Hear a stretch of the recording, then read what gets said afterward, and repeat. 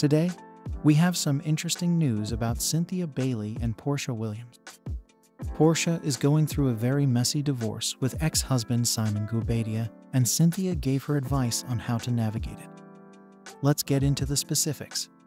Throughout Porsha Williams' divorce from Simon Guobadia, Cynthia Bailey, a castmate on Real Housewives of Atlanta, has been there for her. Cynthia has her reasons for helping her. She stated, "I've been divorced twice, so I know a little bit about it. I've just mostly been giving her positive energy, just to focus on herself." The women share a number of characteristics, including having daughters and having been married twice. Cynthia revealed her opinion on Porsha, saying, "I'm a lover of love. She's a lover of love. She moves fast. I move fast. We just jump right in. I don't really know any other way to love, honestly. But at the end of the day, if it's not working, I think everyone deserves another chance to find their person." After getting married in October 2020, sportscaster Mike Hill and Bailey announced their divorce in December 2022.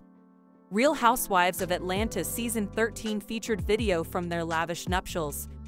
In July 2010 on camera, the actress also married businessman Peter Thomas. March 2017 saw the two finalize their divorce. She is still hopeful for love, saying, "I'm single and dating. I'm still looking for my person. I'd probably get married again. I can't say never, but it's not a deal breaker."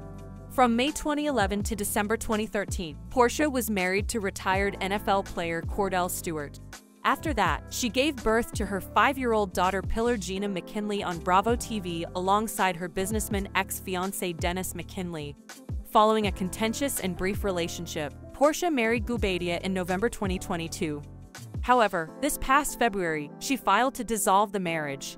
Things between the two have become nasty ever since. Don't forget to smash the like button and subscribe to the channel for more updates on what's happening with your favorite stars.